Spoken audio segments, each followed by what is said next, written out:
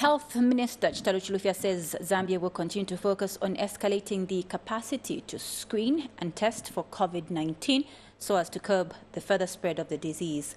Dr. Chilufya says the ministry has trained health personnel to enhance the fight against COVID-19.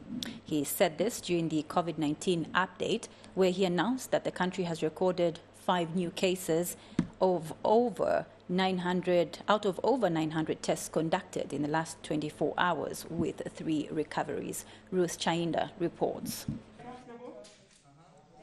The task to save lives is harder and a risky one, but they still turn up and execute their duty. With the escalation in mass screening and testing for COVID-19, the need for increased number of health personnel is inevitable.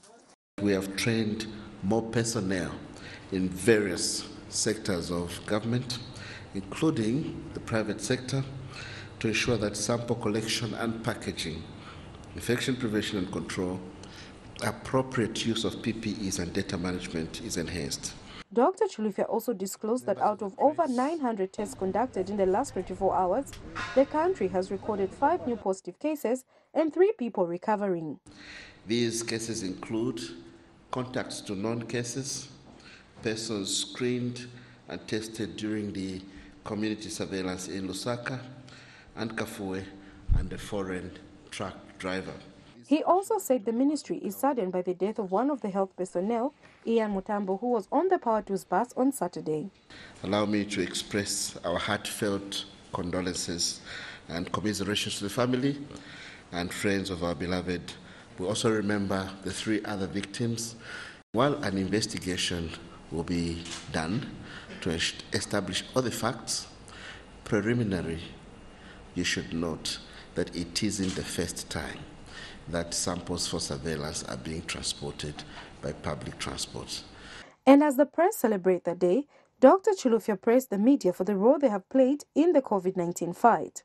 We applaud your solidarity as we fight side by side, pushing back the frontiers of COVID-19 without fear or favor, but with caution. You too are our heroes and heroines, and will ensure that you too are protected as you carry out your responsibilities at the front line. You deserve a big round of applause. Health Permanent Secretary Kennedy Malama also explained how the ministry is managing the distribution of donations. Previously, we've updated you that a total of 1.154 million kwacha was received as cash. But this money was deposited in the central account at Ministry of Finance in line with the regulations. And those resources have been used. So it's important to note that we are fighting COVID-19. The needs are so huge. The resources which are coming in are really being applied immediately they are received. Health authorities have continued to encourage the public to adhere to the regulations put in place to stay safe. Ruth Chainda, NBC News, Lusaka. Thank you so much for watching. Don't forget to like, leave a comment and subscribe.